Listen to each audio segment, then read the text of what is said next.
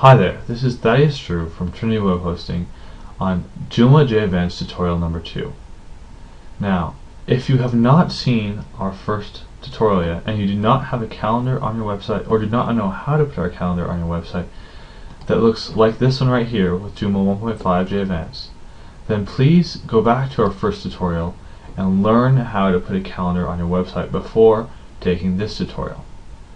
Now, this tutorial is on creating categories, which are required for creating events on your calendar.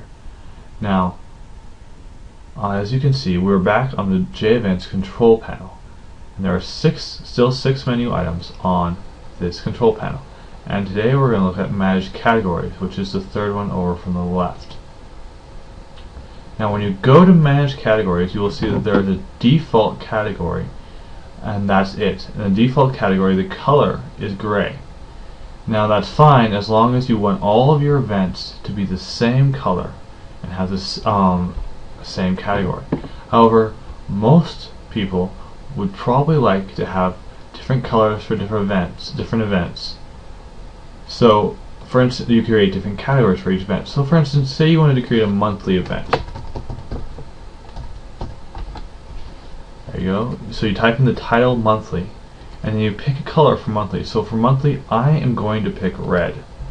And you can add a description and or do anything you want with all these other ones, but they're really not important to specifics of creating events. So we're not going to deal with any of them today. Any descriptions you put here will relate directly to the category, not any events within the category, so they will not show up on your calendar. Those descriptions will show up later. One thing you can do is you can publish it here, which means that right away you can create events in this category. Otherwise, you have to come back and publish it once you've created the events. So just hit save once you've created your category. And now you'll see that above monthly above default there's also a monthly category. Now, if you want, you can create a couple more. So, for instance, say you wanted a weekly category, and you just pick another color, say blue. And see, I forgot to publish it. So, in order to make sure it's published, I can go over here where there's this red X, and I can click on the red X, and now it will be published. And I'm going to create one more category just to make sure you know how it's done. So I'm going to create a yearly category. And for that color I'm going to use green. And then I remember to hit published, and I hit save.